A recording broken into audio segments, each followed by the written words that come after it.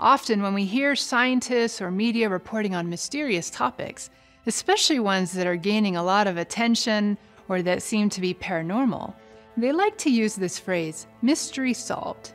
Is it really? Or is that just a way to get people to think that there is no mystery? Science has solved it, so we can stop wondering, stop asking questions, stop believing in higher powers or aliens or whatever mystery, and just go back to life as usual. Perhaps we might want to all be wary of this phrase, mystery solved. Life is one big mystery. Our universe is an even bigger one. And the biggest mystery of all is us. Who are we? What is our potential? Exploring the mysteries is what brings meaning and curiosity and a desire to seek more knowledge so that we can grow from it. Rather than trying to explain away the mystery, let's embrace it. Let's welcome a bit more magic and mystery into our lives. When we do, life becomes a lot more exciting and interesting. That is why this series is called Mystery Teachings. And that is also why mystery schools are called mystery schools. Rather than trying to explain away the mystery, or hide the mystery as some suspect, it's about exploring the mysteries of life, the universe, the soul, the nature of spirit, and of the self. Despite the way that scientists interpret this idea of a multiverse, it too is a mystery worth exploring. Why? Well, because it helps us to touch infinity and expand our mind, to remember who we are as eternal beings.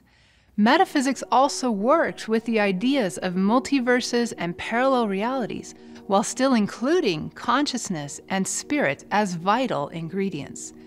Let's explore what both science and metaphysics have to say on these ideas and how they can be used in a way that actually empowers our lives in the here and now. We've learned that string theory provides some exciting and beautiful possibilities for discovering a unified theory of everything. And string theory is what has opened the door to the multiverse idea in science. How did it do that? Well, it goes back to the issue that string theorists are grappling with, the challenge of identifying the exact geometry of the superstrings and extra dimensions hidden within our universe. They have many candidate shapes allowed by the math, over 10 to the power 500 possibilities, which is a massive number. Each geometry theoretically corresponding to its own universe with a different set of physical laws and tuning. But rather than saying there can be only one right answer, resulting in only one universe, namely ours, string theorists have instead proposed that all of these possibilities are equally probable and likely exist somewhere within a multiverse, meaning there are at least 10 to the power 500 differently tuned universes out there in the multiverse, maybe even infinite numbers. But this part, where they say they're all equally probable and all exist, this is the part where some scientists then claim that this means that there is nothing special about the fine-tuning of our universe. We simply find these sets of parameters in our universe because we can only exist in a universe that is fine-tuned for life.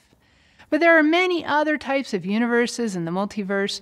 We are just one possibility in an infinite sea, nothing special, therefore mystery solved. Or not. Really, all of this is speculation based on assumptions, not evidence. How about we explore another perspective? What does metaphysics say about this? Well, to answer that, let's first take a look at Hermetic teachings. In the Hermetic teachings on the principle of mentalism, which says the all is mind, the universe is mental, it later goes on to say that the all creates universes in its own mentality, and there are millions of such universes in existence within the infinite mind of the all. There it is. Hermeticists have been talking about the idea of a multiverse long before modern scientists. But they conceive that this multiverse is within the infinite mind of the all. They then go on to say that you are dwelling in the infinite mind of the all, and your possibilities and opportunities are infinite, both in time and space. In other words, we are evolving within the all, and there are infinite possibilities and ways in which we can evolve in our journey through eternity. Rather than rob us of the spirit or divine source, the Hermetic approach to the multiverse empowers us to realize our infinite possibilities and eternal being.